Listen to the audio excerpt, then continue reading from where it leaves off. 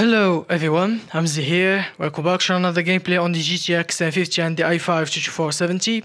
Today I'm gonna be testing Werewolf the Apocalypse Earthblood at 1080p high, medium and low settings. And as usually, timestamp is gonna be in the description or in the YouTube progress bar.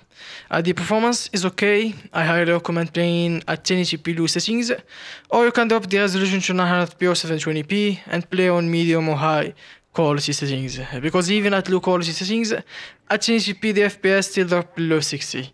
Personally, I find it annoying in these sort of games. Anyway, thank you so much for watching. I hope you enjoyed the rest of the gameplay. Subscribe and finish my channel, it will help a lot. Take care, guys. Deactivate any cameras you see while you're at it.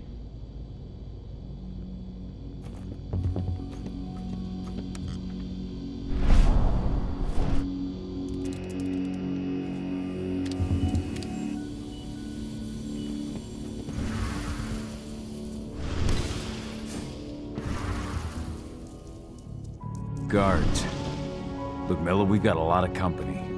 The arrival of the Endron exec has changed their setup.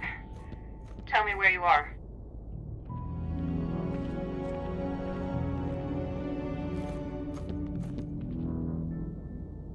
I'm looking at the southern part of the outer fence. And a shit ton of guards.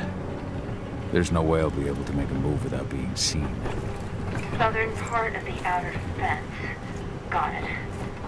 There. That should distract them for a few minutes. But if a guard does see you... He won't live long enough to raise the alarm. They sold their souls to Endron. They don't get any mercy. Hell of a time for a malfunction. I'll go check it out.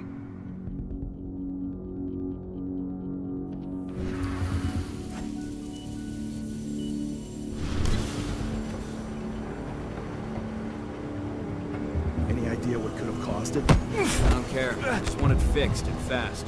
Some big shot just arrived on site. The folks upstairs want everything to be perfect.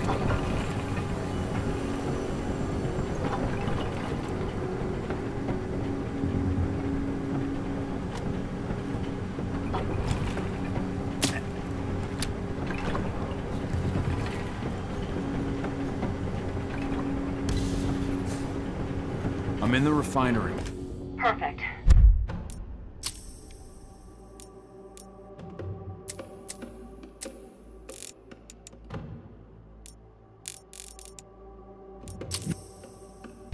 I'm not far now. Nearly at the passageway leading into it. Shit! Something's following me. What is it?